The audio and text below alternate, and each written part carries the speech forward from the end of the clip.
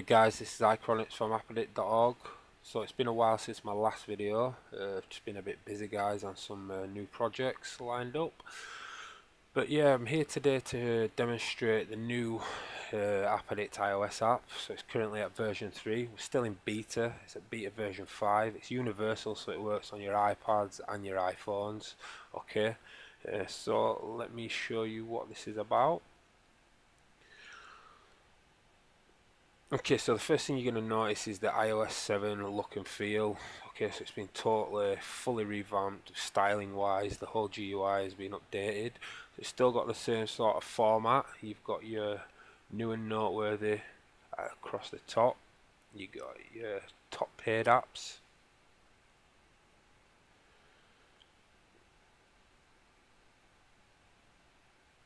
You've got your top 3. Just under that you've got your tracks management. Okay, so this is any apps that you track. You can do this via the website or the app itself. Okay, you just slide to untrack the apps in there. Okay, next tab down is going to be your AppAddict ID. Okay, so if you're signed in, it's going to show your email address of your AppAddict ID. Okay, if you're not signed in, it's going to say you can sign in. Okay, so this is where it's going to show you your premium status. If you've got premium, you can enable your direct installer. Okay, I'm just going to leave that off for the moment, just for the next download demonstration. Okay, it also shows your linked devices there at the bottom.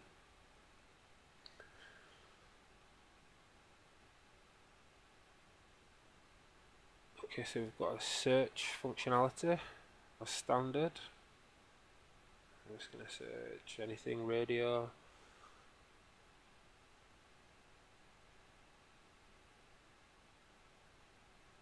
So you're going to notice there's a lot of speed improvements within the iOS app. The images load up pretty much instantaneously. Okay, so there's no more waiting. None of these images are cached because I've just reinstalled the application as well, and plus I've never searched radio before, so none of them images are cached on there. They're just loading instantly from the server. Okay, so we've got a new app center. Okay, so this is where you're going to download your apps. It's going to show you progress and it's going to show you downloaded apps, but we'll go into that in more detail. Okay, settings tab, you've got your remove iTunes metadata, your auto delete, you've got clear cookies, clear images cache, there's a restart the X server. Okay, I'm going to talk about X server a little bit later in the video. Okay, so you've got your version and your changelog as standard. So this is just going to list all the changes from the different various versions.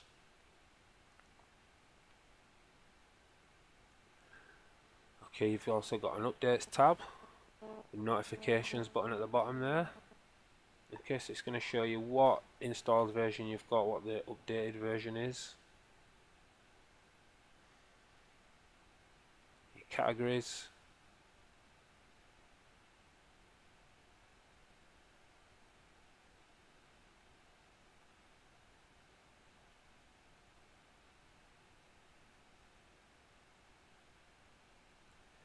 Okay, so we've got some nice screenshots guys. Again, the images are loading instantly, descriptions below.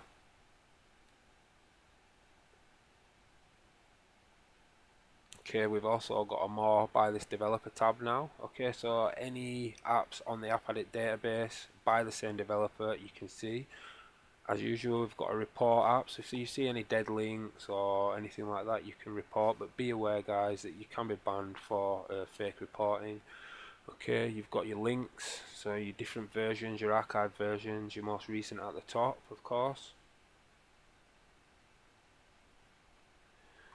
Okay, so I'm going to demonstrate downloading WhatsApp Messenger. Okay, so I've not got my direct installer, so when I click this, it's going to start downloading in the App Center.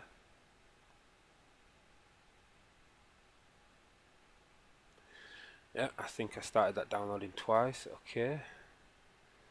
There you go, you can just see the first version finished downloading. So they've got nice iOS 7 style notification messages. I'm just going to delete that because it's already downloaded once.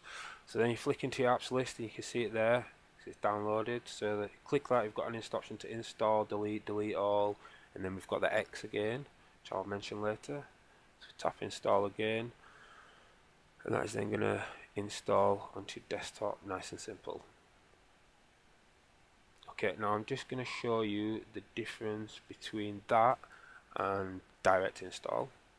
Okay, so we'll delete that. We will go into my AppAddict account, which is on the main screen. View account. Okay, so I'm going to enable the direct installer now.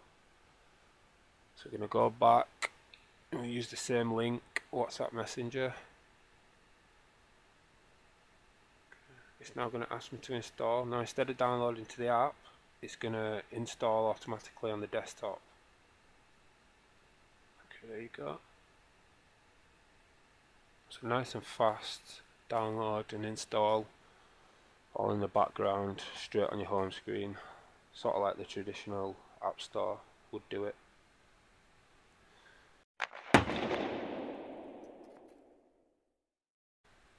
Okay, onto the iPad.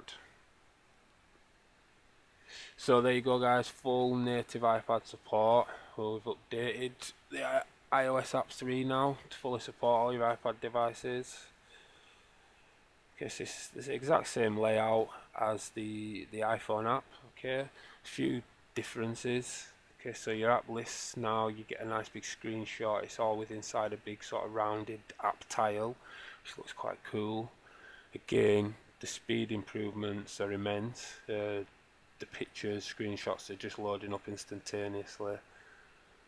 Okay, so you've got your tracking app there, it shows a nice little tick in the circle. So the iOS 7 GUI is really nice.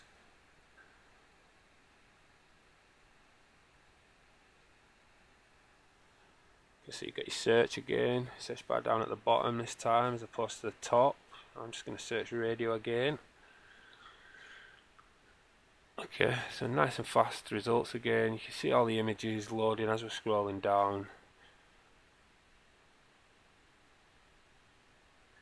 So yeah, App Center again. The only difference here is because it's in landscape, you've got your download list next to your downloaded list, so to speak.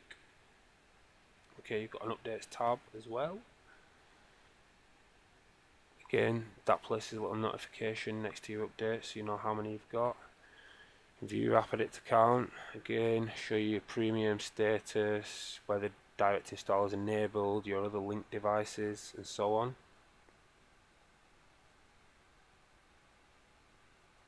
Again, I'm going to download this with direct installer.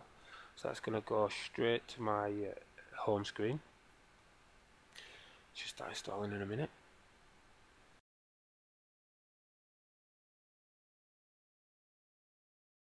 Okay, so that's installed. Let's go back into the app. Again, so you've got your nice screenshots. Swipe them across. You see how fast they're loading almost instantly. You've got more by this developer as well in the iPad. All the functionality is the same throughout the devices. We've got categories. Pops out a nice little window in there. Again, just notice how fast the images are loading, so much faster than previous versions of the app. Let's take the direct installer off now to show you an example of a normal download. So again, we use the mega link. You can see that notification there on the App Center, so we click on that. And there, oops, just finished downloading. Again, your nice little drop down notifications, iOS 7 style, and there it is in your downloaded app list, so you can delete or install. I'll just delete because we've already installed that. Okay guys, so that's your iPad version of the AppAddict iOS app. Again, it is in beta guys, so do expect a few bugs. There's a few features that aren't yet enabled, the X server, which I'm going to speak about now. Okay, so you've heard me mention the X server. So this is the newest feature that we're going to be enabling. It's not enabled right as yet, but it is basically sharing on local Wi-Fi. Okay, a lot of guys have been asking for this. We've heard it. Installers offered this. Can you offer it? And here we go. It's going to be here soon. That is just a GUI demonstration at the moment, just to show you how it will work, but it will be enabled for the final release of AppAddict iOS 3 application. Just want to finish giving a massive thank you to Zorro. You've done a brilliant job again, mate. Thanks to all the AppAddict staff, and it wouldn't be a video without mentioning our good friend, the most unique. Dry your eyes, mate.